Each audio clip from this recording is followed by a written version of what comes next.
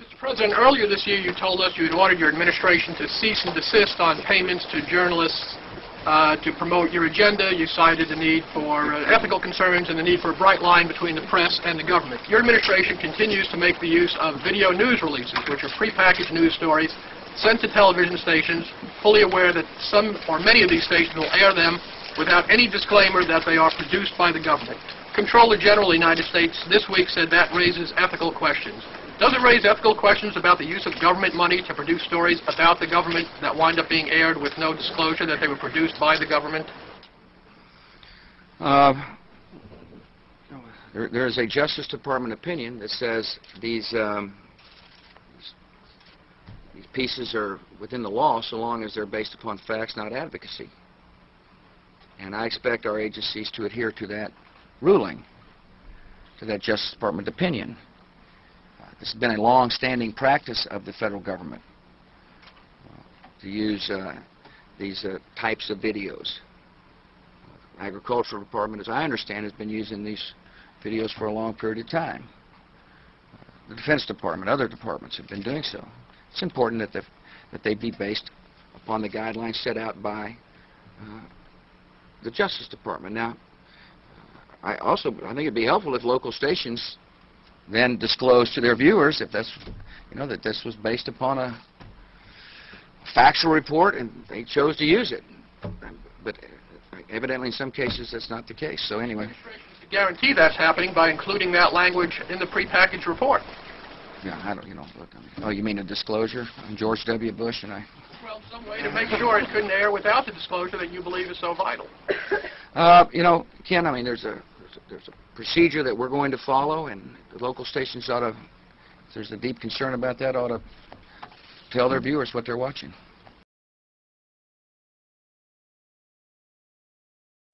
A Fox News alert, growing concern that the terror tirade in Iraq will soon be coming here to the United States.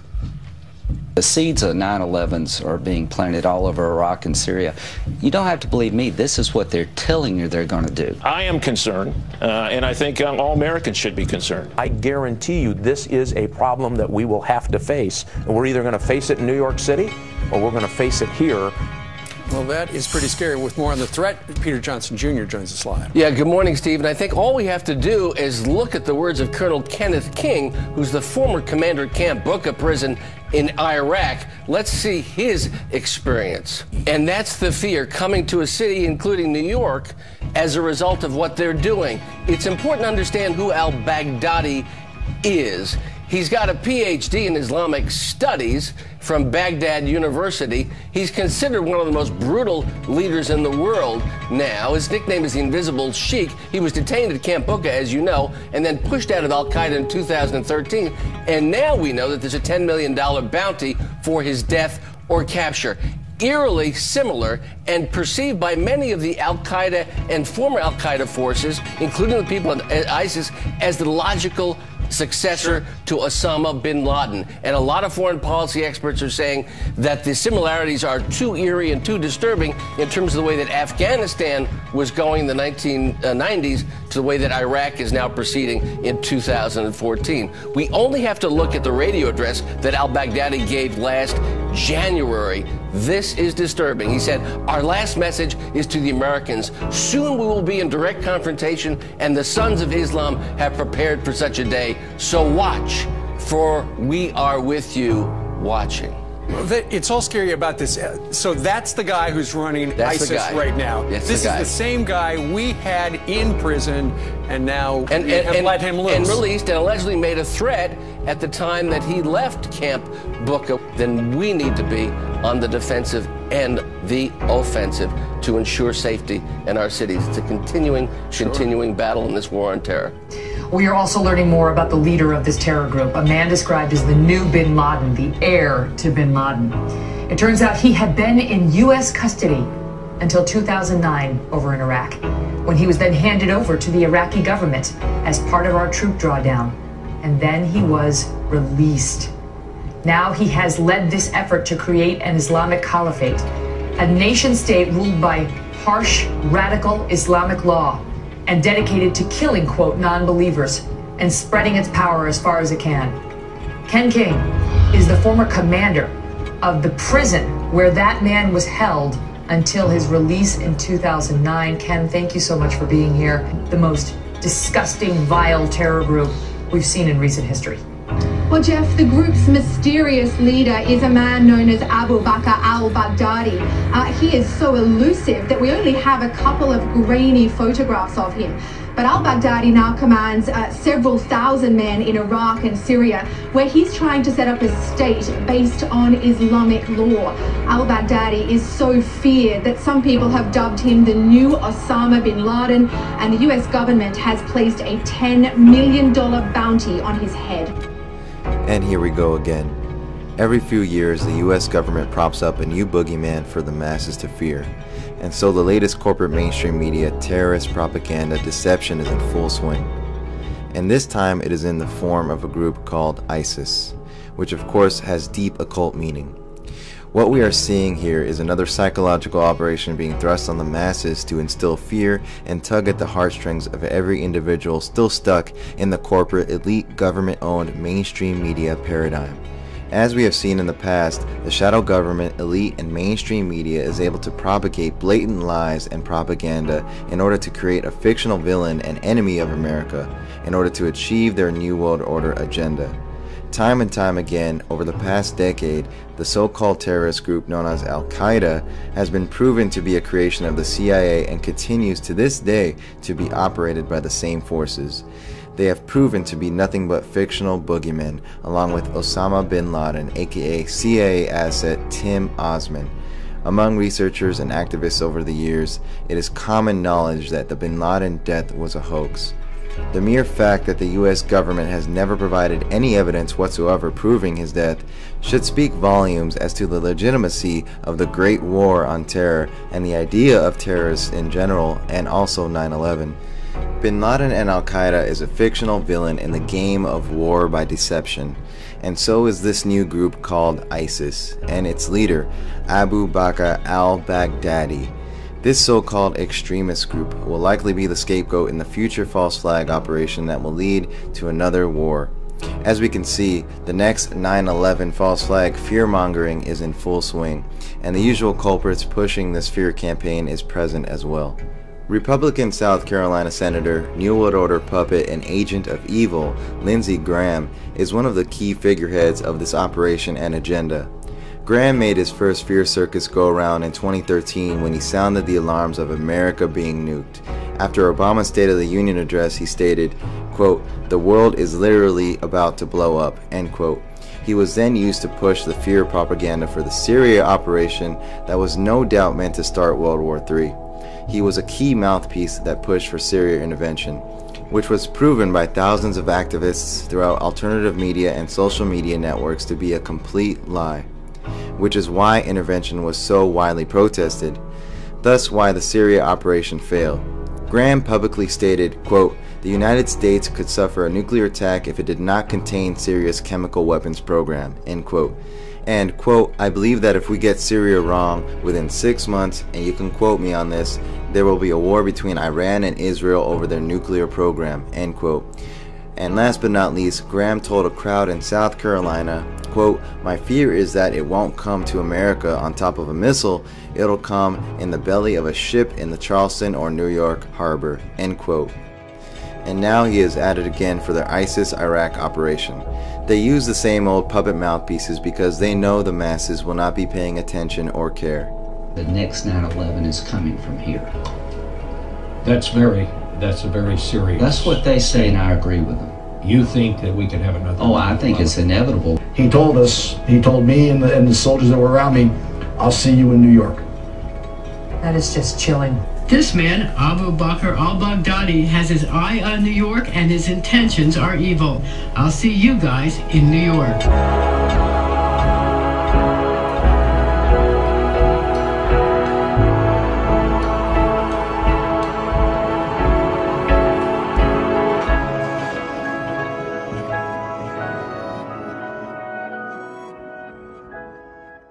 Yes, the fear-mongering, mind control, corporate mainstream media, this is how they do it. CNN, of course, terrifying execution images in Iraq, terrifying terror, terrorists. See, these are the same old words.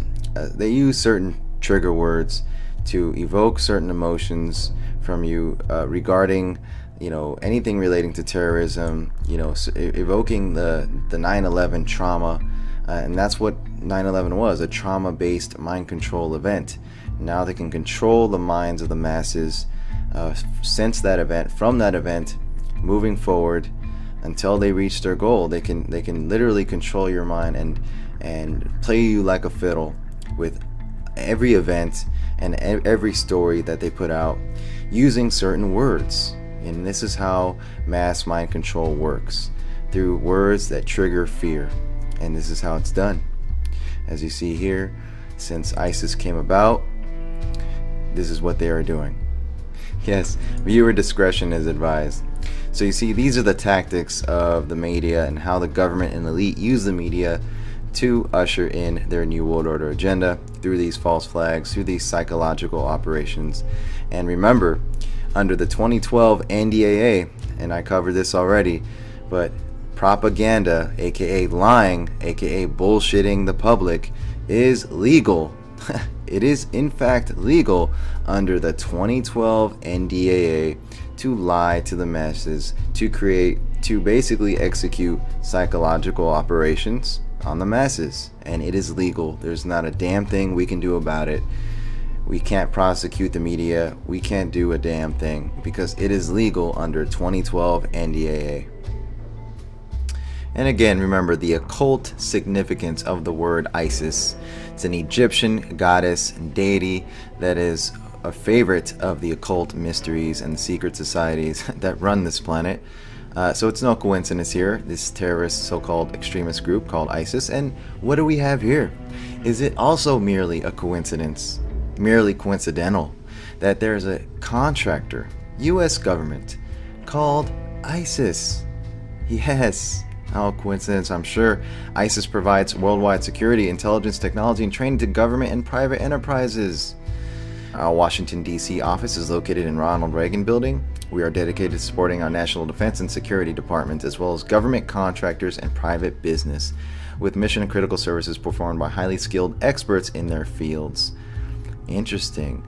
U.S. Armed Forces, U.S. government, and prime contractors on the ground in such strategic environments as the Middle East. See our locations map at the bottom. Multinational forces, Iraq, theater-wide security services. Interesting choice word. Theater-wide, Department of Defense, DOD. Anything else in Iraq? Sure. Iraqi voting legislature. Personal protective services, Iraq Coalition for Peace. Client, contract, supported organization.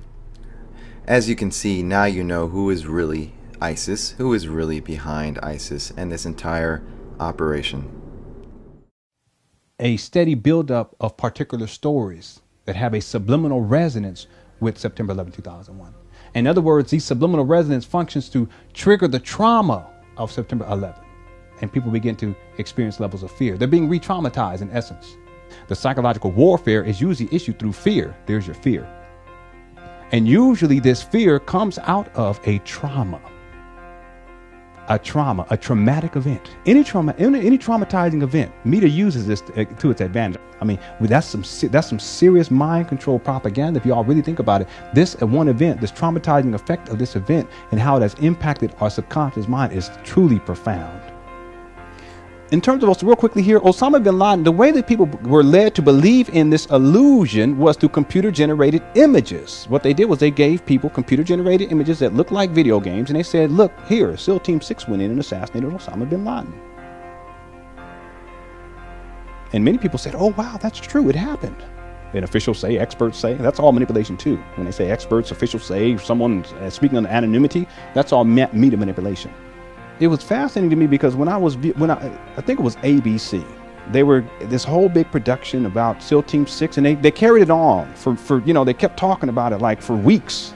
And now new reports, we have this new evidence, and we now have this new report, and here is what took place. Here's what we know. That's what they usually say. Here's what we know. And then they start showing these computer generated images, and it looks like a video game. and they show this, you know, these group of SEALs, but it's really just a video game. It's virtual reality, and they go through and they're fighting in this, you know, the first floor. They go up the stairs, or shoot Osama bin Laden's son, and they have, it's just all computer generated images, and they're talking as if this is an actual evidence and proof that this actually took place. So y'all notice everything we hear around September 11th, since September 11th, 2001, we started to hear stories about terrorism. Nothing ever happens though, right? We've heard a new terror plot from Al-Qaeda. We heard about this from the treasure trove of information that we got from Osama bin Laden. Y'all remember that? That's foolishness. We got a treasure trove of information, and we have an idea that there's going to be a terror attack. And it's been going on for the last 11 years. Does anything ever happen? No. Why issue that programming then? That's the question. It's just programming. It's triggering. It's triggering the trauma of September 11, 2001. So this date is important because it ties Osama bin Laden to September 11. When people say September 11, or when they say Osama bin Laden, there's a subliminal association that's made between the two. Because Osama bin Laden is said to be the mastermind, supposedly, of these terrorist attacks. There's 4 things I have to say before I move on. 4 points. There's 4 stages to this. Number 1, trauma. So in the case of my grandmother being killed by a drunk crowd, that's the trauma. Out of the trauma comes forth fear. Out of the fear comes forth the externalization of power. And out of the externalization of power comes control. Y'all got that? Let's superimpose September 11, 2001. Same process applies. You ever have that feeling where you're not sure if you're awake or still dreaming? I know exactly what you mean. Now, all cults, all fraternities, all churches, all denominations have their symbols. We know the symbols, and we know that what we're looking at, whether it's a church, a synagogue, a mosque, whether it's a policeman, or whether it's a fireman, or whether it's a nurse. We know things by their symbols. So fascism, what are the symbols of fascism? One might think it's the swastika. Actually, it is not. The symbols of international fascism are much older than that. And the key symbol, the cardinal symbol of the fascist movements of the world, is a bundle of rods with a hatchet in the middle of them. This is called the fasce, or the fasces. It's an old Roman symbol, but it even predates the Romans. Where do we find it? On the back of the Congress room. The Freemasonic monopoly of government positions continued for at least the first 100 years of United States history. According to a 1924 census, even in that year, the Senate had a membership which was 60% Freemason. But what worries me more is why, of all the symbols that you could possibly choose, the symbols for international fascism are there in the Senate room at the back. Now, James W. Wardner, in his book on Holy Alliances, says, "Our first president was a Mason, sworn into office by the Grand Master of New York on a Bible taken from a Masonic altar, that of St. John's Lodge No. 1. The Bible used in the ceremony was brought there by John Morton, Marshal of the Day from St. John's Lodge, of which he was the worshipful master. Thus was laid the cornerstone of our country, and forever of our government. This same Bible, used for Washington's inauguration, was used to swear in Masonic presidents Warren Harding in 1921 and Dwight Eisenhower in 1953.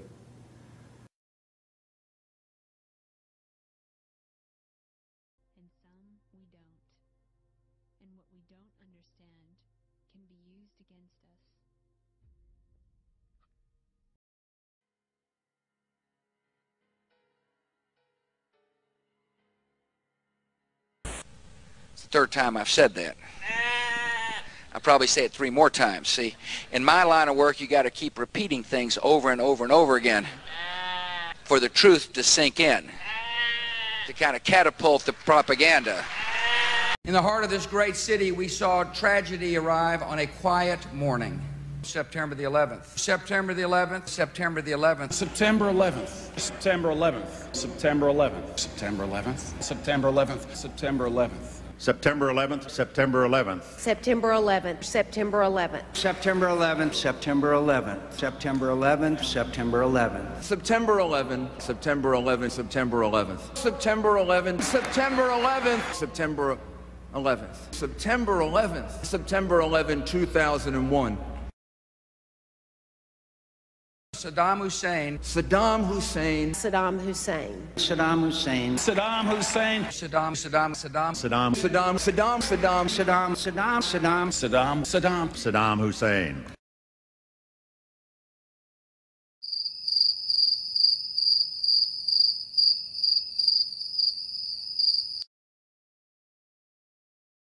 War and danger. Continuing danger. Hour of danger. Very, very dangerous world. A grave new threat. Horrific acts of atrocities. Murderous regimes dedicating to killing us. Tyranny and terror. Slaughtered thousands. Weapons of mass destruction.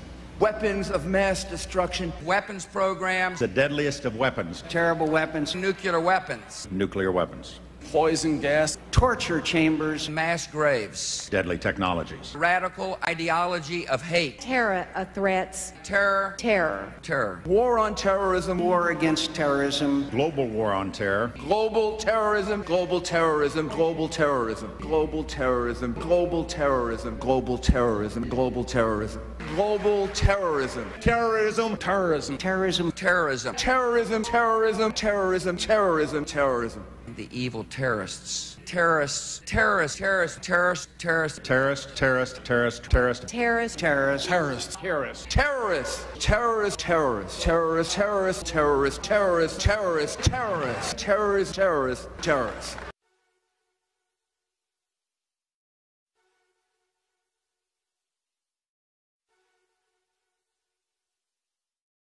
Get out of it. Jesus Christ. Now, the sound that came through the window there in the hotel, we have indications that the B-52s could be on scene because that blast was so large. We go to Wolf Blitzer now at the Pentagon.